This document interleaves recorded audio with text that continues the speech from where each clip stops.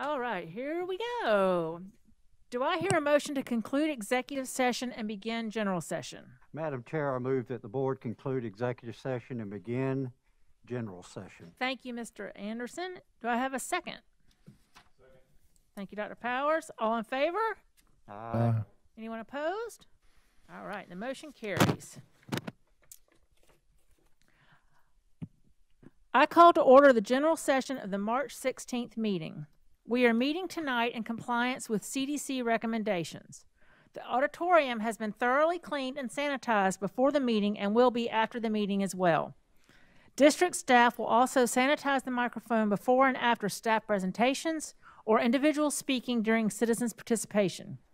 All board members, employees, or other individuals in attendance are encouraged to social distance and must wear a face covering at all times. The public is encouraged to watch the meeting on our YouTube channel. After the meeting, the district will follow its previously established process by posting a video of the meeting to the district's YouTube channel, Lex One video site, and our own website. The district is in compliance with the South Carolina Freedom of Information Act by notifying the media of the date, time, and place of the meeting. The district tapes the meeting for accuracy in preparing the minutes. I now yield the floor to Mr. Mike Anderson to lead us in the Pledge of Allegiance. Madam Chair, fellow board members, staff, and guests, please rise and join us in the Pledge of Allegiance. I pledge allegiance to the flag of the United States of America and to the republic for which it stands, one nation, under God, indivisible, with liberty and justice for all.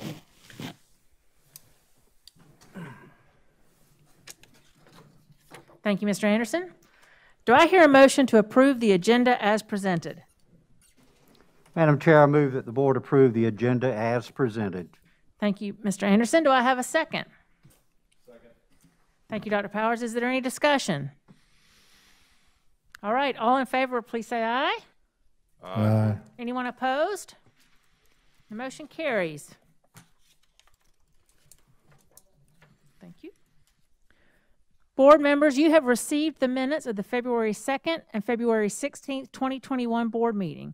Other than corrections that have been received and made, are there any other corrections? Hearing none, the minutes will be accepted as presented.